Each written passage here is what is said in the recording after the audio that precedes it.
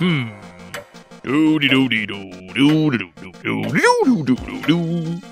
I'm bored. Let's see now. Which button turns on the TV again? Whoa, what the? Hey there, pal. Oh, Detective Gumshoe. Wait, weren't you just a fictional character from my... Hey, Judge, I'm back and... Oh, no. Are you here to kill me or sell me something? Either way, get the hell off my ship. Wait, aren't you that guy from the Judge's fictional... Hey, pal. I got a cup of instant noodles in the microwave. You're ruining my dinner. Ugh, for the love of... What the hell? I'm back here again? Oh, great. Another one. This place is becoming Grand Friggin' Central. Is anyone gonna tell me what the hell is going on? Excuse me, pal. I have a much more pressing matter. You owe me a cup of instant noodles. Look, the teleporter needs charging, so why don't you both hang out while I discuss Turnabout Store? Alright, I'm in. Alright, pal. I'm just gonna wait right over here. I think I'll take a nice nap. Well, as we can clearly tell from our friend's confused state, he's ready to begin the cross-examination. Phoenix Wright is teleported to Equestria to defend Rainbow Dash. Hold it! In true Phoenix Wright fashion, our prologue begins with us introducing the victim and supposed murderer in silhouette, involving Rainbow Dash and racer Ace Swift. Hold it. I would like to bring up some praise for this opening. I love the style it's used in. It's the classic Phoenix Wright style, of course, but I think the opening still could have worked even if the text wasn't there. Perhaps, but it does give you that classic Ace Attorney feel. Meanwhile, our favorite spiky-haired defense lawyer suddenly whisked away to Equestria. An awkward first meeting ensues between him and Twilight, and she tells Phoenix that he was brought here because he is apparently the greatest defense attorney in the universe, as she needs him to defend Rainbow Dash, who's accused of murdering Ace. Hold it.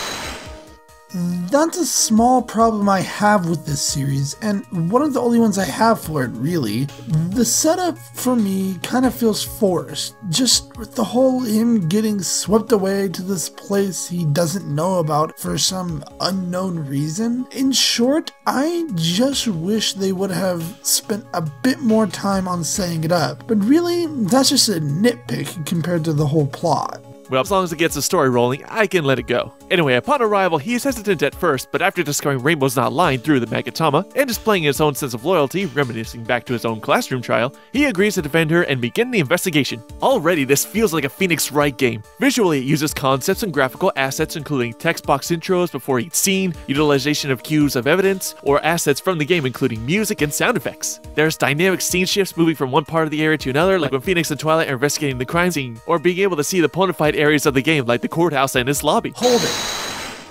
Yeah, I praise the videos for their use of concepts used in the games, as well as the concepts from the shows, such as the Pegasi being able to move clouds being used as evidence. But the big, or I guess it could be a little problem for me, is that, to me, some of the art in the videos do look kinda shabby or simplistic. I just think they could have gotten better art for it. I enjoy the fact that they took that little aspect from the games, that clues that seem underwhelming now really do lead to the end game, such as the stick or the second lightning bolt. But the overall artwork and presentation does improve over this 5-part series. Anyway, after the search of the crime scene, the two find minimal clues and prepare for the trial that turns out to be sooner than intended. The trial of Rainbow Dash for the murder of Ace Swift begins. Hold it! Choosing Trixie as a prosecutor was the perfect antithesis to rival Phoenix, and Twilight for that matter. She perfectly represents the overconfident and calculating personality of Franziska von Karma, even copying her trademark fist slam. Hold it. This is the other problem I have with this series. Trixie's bias against both the attorney's co-counsel and the suspect would, if this were a real-world courthouse, get her held in contempt. Not only that, but though I'm just taking a shot in the dark here, I'm pretty sure that the prosecutor making fun of the attorney would also at least get a warning. As well, in a real courtroom, the prosecutor would need to back up their evidence with proof. Well, in true Ace Attorney fashion, that kind of behavior is pretty common, with the prosecutors constantly berating or mocking the defendant or witness, as they are typically seen as the bad guys. So while this realistically wouldn't happen in a real court case, I think it feels right at home with the Phoenix Wright series. Moving on, this also sets up her revenge plot for Twilight for her previous encounter during Ghostbusters, where since then she's been constantly heckled and mocked at every show since the Ursa Major incident, and still holds that deep-rooted hatred of her. It's a perfect casting choice. Speaking of casting, I guess we'll discuss the voice acting, which was great across the board. All giving great deliveries in this relatively large cast of characters. And as the trial begins, it seems that the judge has also been teleported from Japan, the United States. And as always, he's a pretty fickle judge, always flip-flopping, kind of eccentric odd personality, just like our judge. What? I've never... What have I ever done to make you ever doubt me? Maybe a nice gambling will change your mind. My point exactly. Hold it. Yeah, I can agree. The characterization of not just Trixie, but all the main cast seems to be really well laid out, even with them alluding that there's more to Trixie than we know. And yeah, I can agree. I guess the judge in any dimension is flip-floppy and kinda useless to the protagonist. Yeah, I think it's time I introduce you to my friend Mr. Gavel.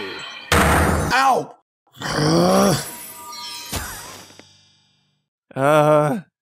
Where did you send him? How the hell am I supposed to know? I just send them. Where they end up is of no care to me. Interesting. Well, to continue on from that, the voice acting was a bit off in the first few parts, but I do admit it gets better as time goes on. During the trial, we learn more about the victim of Pegasus, who, like Rainbow Dash, was to compete in the Equestrian 500, a 500-mile race across Equestria, and with two such egos competing, it unfortunately establishes a pretty strong motive for Rainbow. The Pegasus in question was killed apparently by a bolt of lightning from a storm cloud that Dash supposedly set off. Throughout the first day, we hear conflicting testimonies from Apple Bloom and Fluttershy, all the while including references from the game. This is one of the main reasons I know the producers are true fans of the Ace Attorney series. We see little references from the series such as the stepladder joke or the box reference from Turnabout Samurai, or Wapniar's cameo akin to Furio Tigre, just to name a few of the many references strewn throughout. More on this fanworks writing, which, throughout this 5-part series, is pretty solid. The dialogue does a good job of capturing every character's personality, maybe a little too much in some cases, as at times Pinky does get a little unbearable at some points, but her role is limited, so it's not too bad. Phoenix himself is probably the best written character in this crossover, perfectly capturing the resourceful, laid-back wimp he is in the games. Most of his interactions lead to awkward, funny situations. Speaking of humor, there are a lot of funny jokes in Turnabout Store, most of it stemming from those awkward situations, but we see characters, for example, like Twilight in full-on adorable bookworm mode, or her spurts of OCD. Or Fluttershy thinking that he's an actual phoenix, and there are of course the hair jokes to last miles. Though the jokes are sometimes annoying, especially to people who have never seen Phoenix Wright before. They wouldn't get the references or a lot of the jokes, but I will admit that the jokes, even if one has never seen Phoenix Wright, were very funny and got plenty of chuckles out of me. Just the references get a bit intrusive and do sometimes feel like padding. I personally didn't find such references too intrusive, as they did play along with the story. Going back to the box reference, it was a quick little fun moment, but I can't see how non-Ace Attorney players can see such moments as questionable. And though there are great lighthearted moments, there are just as many dramatic moments as well. There's constant back and forth, witty repartee from both parties, building the tension as Phoenix is always hinging on the guilty verdict. The many twists and turns in the trial leave the audience guessing constantly how things will play out, and overall playing a well-written court drama. The first day, Phoenix buys some time, much to the chagrin of Twilight, with him casting suspicion on Fluttershy. Tensions are high between Twilight and Wright, and Fluttershy and Rainbow with her seemingly damning testimony, but no time to spare as the second day of investigation begins. Phoenix and Twilight begin their solo investigations in Ponyville. Hold it! Immediately following the trial, Phoenix and Twilight go their separate ways, and what follows is a well-coordinated set of divergent storylines, each encountering their own misadventures. Hold it! What? I got nothing. Gah. Each scenario includes different events that are set up in one part and pays off in the other, such as in the Phoenix scenario, Derpy warns of a mean unicorn running around town, which we assume is Trixie, but we find out it was actually Twilight accidentally insulting the bubbly mare in her scenario. It's difficult to pull off diverging storylines as all parties need to meet up at the exact same time, with events occurring simultaneously, but the writers executed it perfectly. I also like how Phoenix walks around town, he's seeing various ponies he comes across in relation to his own world, such as seeing Applejack as Lotta Hart, with her southern drawl, or mysterious newcomer Sonata, who bears a resemblance to Mia Fey, his former mentor. Naturally, he tries his best to break the illusion, and he doesn't want to come off as a boob. It's very titillating when Mia's on screen and, forget it. Hold it. I guess I could find a bit more of a problem. From a storytelling perspective, they fail at introducing new characters by just having the ponies randomly bump into said character, such as Cruise Control and Twilight quite literally bumping into each other. It just seems a bit ham-fisted to me. Then again, true to the Ace Attorney, Phoenix does tend to run into wacky characters as he goes along his investigation, so while out of nowhere, it still feels true to the game's spirit. Back to Sonata, Ace's manager, who's a very cold and calculating individual individual who's more reminiscent of the smug, collected personality of Adrian Andrews from Farewell My Turnabout, even inheriting her eye for detail, holding all the cards, making her intelligent and dangerous. Speaking of Farewell My Turnabout, though, the project is an amalgamation of so many different elements and references from the Ace Attorney series. In terms of its characters and plot elements, Turnabout Storm does seem most similar to that last case from Justice for All. Hold it. I'm just gonna say that Sonata's character works so well with the story, and by the end, I'm not surprised she was the puppeteer behind everything. Even when she's found out, she's able to keep her calm and cool demeanor. And I love the prospect of her trying to hide her true self behind her glasses, even if she didn't need them. Another great aspect is that there's actually a fair amount of character development in this crossover, including Trixie's deep, unrequited emotional distress. The events from Ghostbusters and subsequent disdain from her showgoers, including history with Sonata, sets up a real emotional backstory. We'll come back to that later, as it seems Phoenix is getting a call. Stop that dancing at once, Code. Can't, must, fresh dance. Just get on with it. It seems that Phoenix has contacted Go to the crime scene for an opportunity to gather more evidence, but he has to go it alone. It's a trap! Turnabout Storm for the most part isn't too heavy on animations, mostly replicating the minimal lip-syncing scene in the games. Though during the project's production we do see improved animations on ponies. Here though is one of the series examples of a full motion animation sequence. Though it is short, it is a nice element making the moment feel more dynamic. Hold it. While I do agree with you that the animation style is interesting and follows the game fully, I do enjoy when animators pull off the kitty gloves and show us exactly what they can do, such as in the Twilight explaining teleporting scene. It shows just how much pride the animator has for his work. Anyway, after the attack, Wright is rescued by Fluttershy, forgiving him for casting suspicion and discovering it was Equestria 500 racer Cruise Control who attacked him. They finish their day of investigation, gathering various clues, and the friends prepare for the trial. Day 2 of the trial of Rainbow Dash begins. Hold it! So our heroes are still riding close on that guilty verdict as we get more witnesses, including a surprise appearance by Gilda, and Noah King knocks it out of the park with her performance as the Ordinary Griffin, and probably has not only the most but best overall dynamic animations, especially this one. I'll tear you into smithereens! I'll tear your smithereens into smithereens for doing this to me! You got that? Hold it. Yeah, Gilda's character is for once actually used appropriately here. And Hasbro, take a letter. This is how you do a redemption arc right. You allow the character to both forgive and be forgiven. As the trial continues, shenanigans ensue, but eventually leads to a remorseful moment between her and Dash. Redemption arcs in the Ace Attorney series have been mixed. Some rightfully earn forgiveness, being lost and emotionally traumatized, not knowing what to do, and doing only what they can do to survive. And then there are those who essentially rush through and basically hand-wave their guilt of their crimes, earning no sympathy, and then there's just evil. Of all the redemption scenes in Turnabout Storm, I'd say Gilda's is probably the weakest and least forgivable. She does possess an ambivalent relationship with Dash, growing up with her and bonding during Junior Speedsters, and then their eventual fallout during Griffin the Brush-Off. Basing things on the outcome of her life following that episode and Turnabout Storm's constructed continuity, she's really suffered no negative repercussions wherein nothing has affected her life distancing herself from Dash. Gilda claims she did have intentions to at least try and patch things up with Rainbow, but upon arriving to the crime scene, she suddenly decides to screw her over with those Griffin the Brush-Off memories resurfacing. The three antagonists here are trying to find Rainbow Dash guilty of murder, but Trixie has a deep emotional hatred over Twilight and her friends, warranted with how they acted through the showmare, and Sonata was in a lost place conflicting over her horrible life she's lived, and Gilda was simply told off by her friend.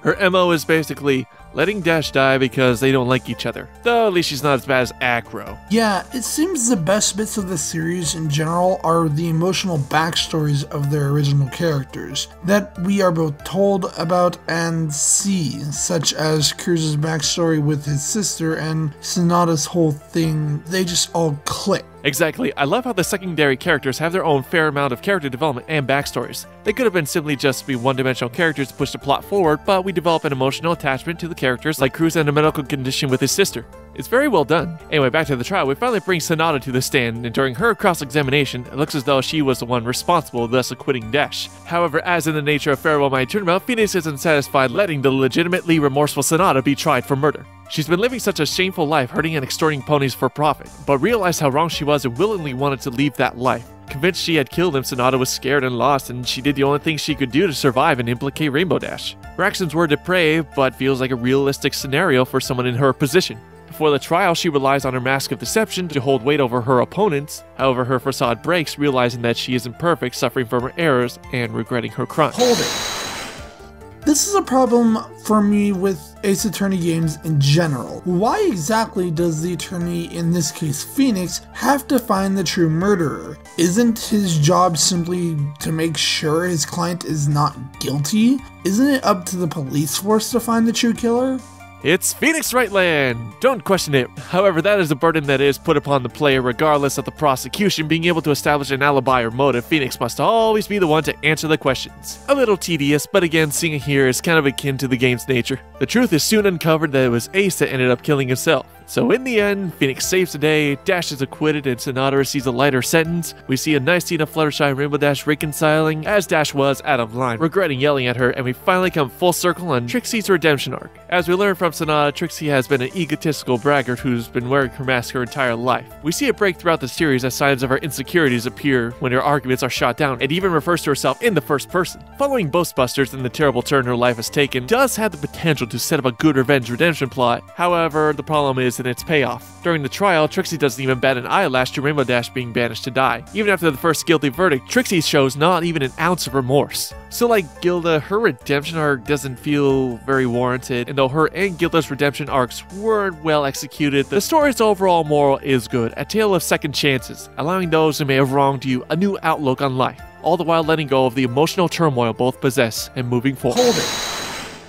And the ending is freaking hilarious. The fact that, for one, Phoenix did this pro bono, and the fact that Trixie, of all people, is the one who pretty much got rewarded in the end is possibly the funniest ending they could have used. But there is one elephant in the room that we never brought up in this review, and that is Celestia. How the hell does she know about Phoenix? It makes no sense. Well, it's actually somewhat answered in the epilogue of the last part. However, the conversation between Celestia and who we find out later is Mia is a little vague. Mia tells Celestia all about Phoenix and that he'll defend Rainbow Dash. However, why and how Mia went to Equestria's dimension and found out about this whole murder trial is never really explained. But in the end, though there are some problems with this project, great voice acting, humor, and the majority of the writing was well done. The case itself is one of the most tight-knit cases from beginning to end. I didn't see any major logical flaws, all the evidence was well used, and there weren't any sudden plot twists that seemed intrusive to the overall story. I would say it even rivals many of the game's cases, which some possess great illogical leaps in logic or plot holes.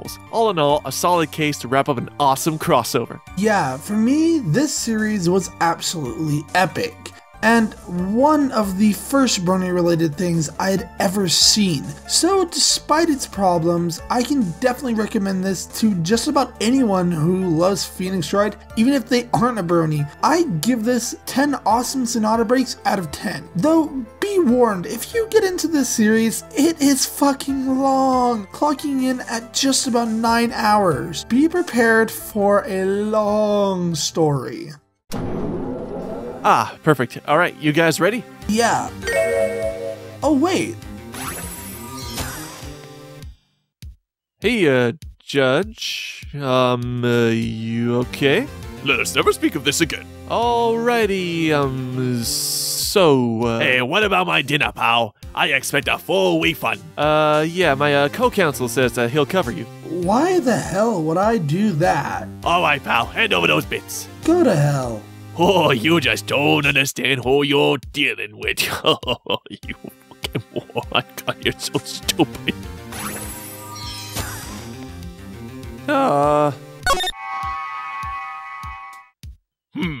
Where do you think that detective went? Who cares? As long as he's out of my main, I'm happy.